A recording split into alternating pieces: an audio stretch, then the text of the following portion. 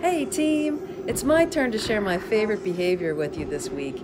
And I really had to think about that for a while because you know what? I really love them all.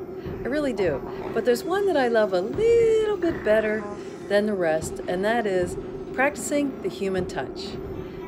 Don't you think it's ironic, though, that I pick practicing the human touch when I'm filming myself as a holograph on a spaceship?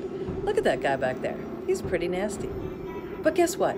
When you practice the human touch, it turns a holograph into a real person.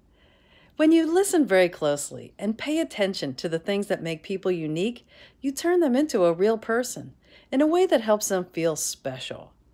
So this week after Thanksgiving, let's continue sharing the love and showing that we care about people specifically. We care about them individually. And that's practicing the human touch. Let's talk about it at stand-up. I'm sure you're going to see plenty of examples of practicing the human touch. And one more time, let me say, thank you so much for all you do to make Dasher successful and to help people lead happy, healthy lives.